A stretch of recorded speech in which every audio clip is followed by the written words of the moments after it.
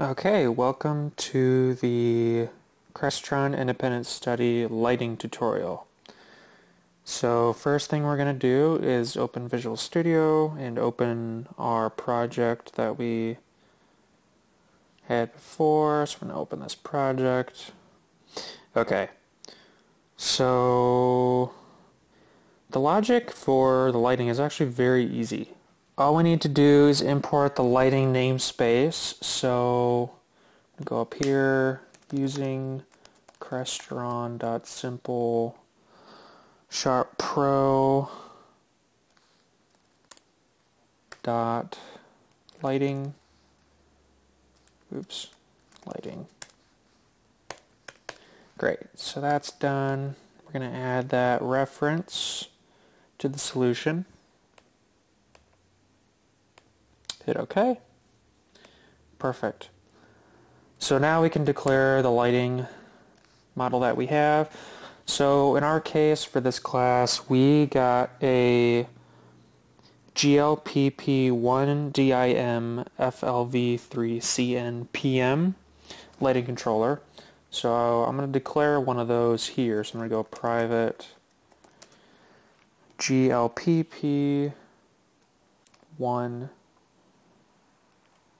DimFlv3CnPm. We're going to call it lighting. Perfect.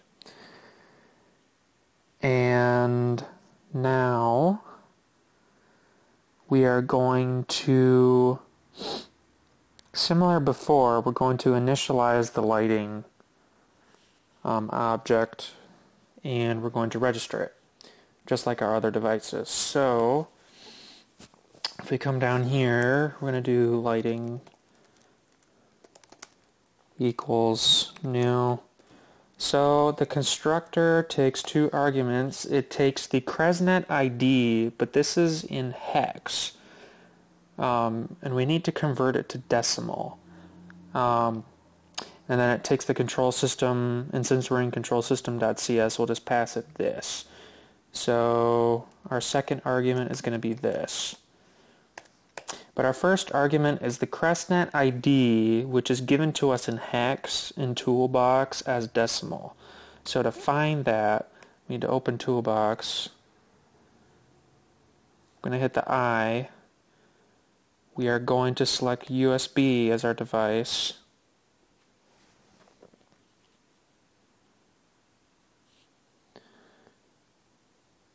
So we're going to look at our CresNet devices, and it looks like we have the lighting controller here, and its hex value is A4. So we can close this. So 164 in decimal is A4 in hex, so we're going to pass that here. And we'll also make a note here that 164 is A4 in decimal notation. Okay. Now we're going to register. And now we can write our logic. So for the lighting, we're going to do it slightly differently. If I open the touch panel here, we can see that our particular model of touch panel has a lighting button on the side, and we have found that these 5 buttons are mapped to digital 1, 2, 3, 4, and 5 automatically, hence why we started projector on at 6 for the previous tutorial. So we're going to map our lighting to 3, and we're going to make it a toggle. So I'm going to close this. So to do that,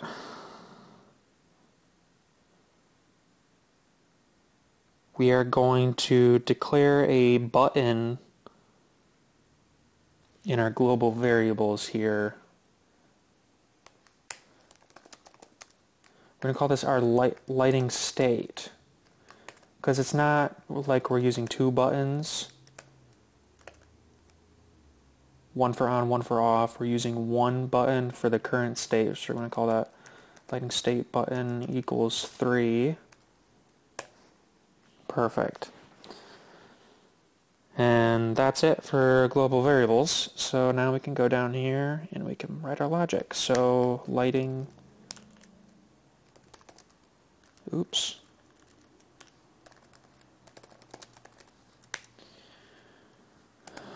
Oops, need else if, don't we?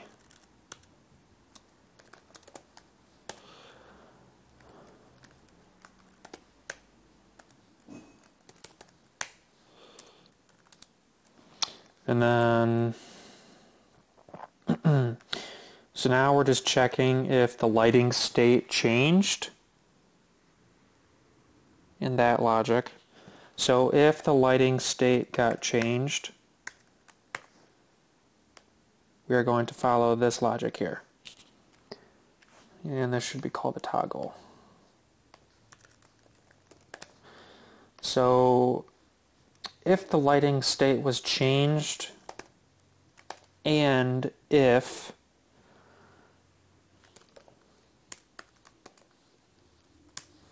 our current value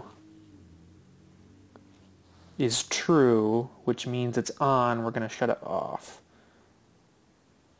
So we need to access the array, so we're going to do lighting state button dot bool value equals true. So if the lights are currently on, we're going to shut them off. So we're going to go like this.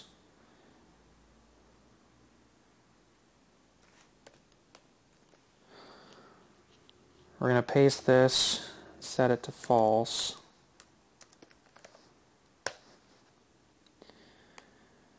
And again, similar to the last tutorial, we don't need to, well, we do need to set this value here so that we know what the current state is, so we know how to change the lighting itself.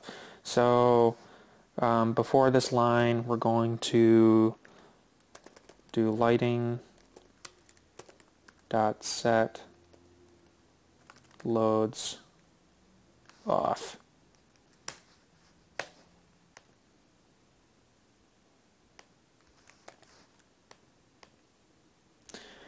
So storing the value isn't a matter of if we have more than one touch panel, like up here. We didn't need to do that up here if we only have one touch panel, but in this case we do need to store the value regardless of how many touch panels we have, because we're using our state button to toggle, and so we need to know the new value. So we can easily paste this in here.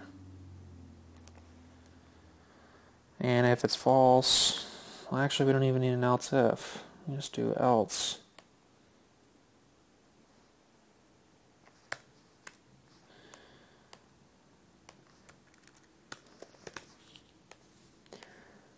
So if the lighting state changed and if the current state is true, we turn the lights off and set it to false. Else we'd set the loads to on. We turn the lights on and set the value to true. That's loads full on, I believe. Yeah, save. So this is a pretty simple logic here. So we don't need to modify our VT project because we're using the button on the side of the touch panel. All we need to do is compile and upload this code to the processor. So we'll build that and upload. Okay, perfect. Close that.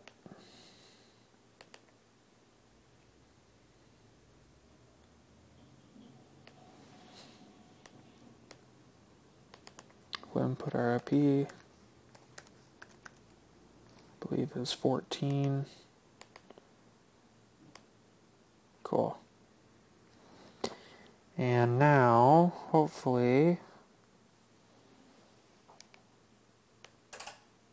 we can see that the lights turn on and off. So that concludes the lighting tutorial for Crestron Independent Study CS390 at Kelvin University.